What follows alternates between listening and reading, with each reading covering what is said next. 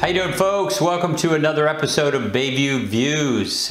We are coming up on year-end 2022, and we wanted to come to you with some ideas for year-end planning, and then also provide you with some updated numbers for 2023, the important numbers that you have to look at with regards to contributions and max income, Medicare Part B premium limits, all of those things. So that'll be a part of this newsletter, so you should be able to click on some of those links and find that data.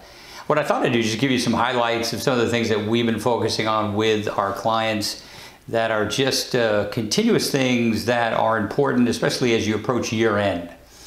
So number one, and probably the most key thing that we see, especially with people that are referred to us with mutual funds, is those embedded capital gains. So even if you own funds that, again, are coming to year end, you can find out what those anticipated capital gains are going to be for the year.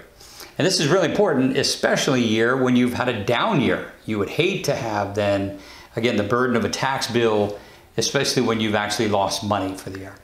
So number two would be, again, complementing that, and you would be harvesting, right, any kind of losses this year to offset any of the gains that you might have. And again, these are gains whether they're inside the portfolio or outside the portfolio. With the volatility, provides you an opportunity to actually lock in and harvest the tax loss to turn it into a tax asset. And that's so important to do, and again, we try to add value as much as possible in that. Number three would be probably consider maximizing, right, your IRAs, your Roth contributions, your qualified plans at work to try to make sure that you've got as much deductible income as possible. It might also be even a year where you would consider looking at backdoor Roths, right? If you've made too much money, that's where you can actually get money into a traditional IRA by way of or into a Roth by way of a traditional IRA post-tax contribution. Next, I would say look at QCDs. QCDs, whether you're eligible or not, but if you're charitably inclined, look and see if you can make a charitable contribution from your IRA that would actually satisfy the RMD requirement that you would have this year. And that actually makes a lot of sense to do that. If you're taking RMDs, look at doing that from your lowest performing accounts, right? Or even your assets that are down the least. And remember, with RMDs, I can take it from one account to satisfy many. I can't do that with all of my 401k plans that are out there, but I can do it with all of my IRAs. So that's another thing we talk about doing. Your kids will probably love it when I say this, but consider some advanced gifting. Gifting is always great. You remember, you get to see your kids enjoy it while they're still alive.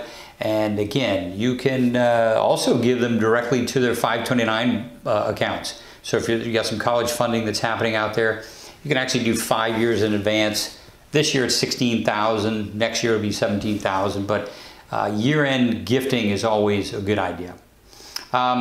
If you have a high deductible plan, we always say consider making the max HSA, health savings account contribution. Those are the best of all worlds. Pre-tax, gross tax deferred, comes out tax-free.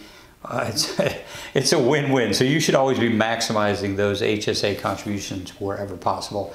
Finally, I-bonds, again, another great resource. Remember, the limitation is only $10,000 per year that you can put into those. So you can do some in December and then do some again in January.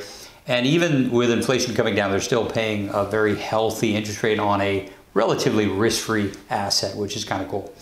If you're a business, remember, there are multiple things that you can do, but essentially you are deferring income and accelerating expenses or accelerating deductions into the current year. You can even do that on a personal level when you're looking at maybe possibly itemizing deductions for your personal tax return. But anyway, guys, we love it. There's lots of things to do. Look at the thing that's attached where there's many more items that are covered there as well. But we are trying to bring you added value as much as possible to make your year even more successful. We love you guys. That's another episode of BayView Views. Call us if you have any questions or concerns. We'll be glad to help. Hope you have an awesome Christmas.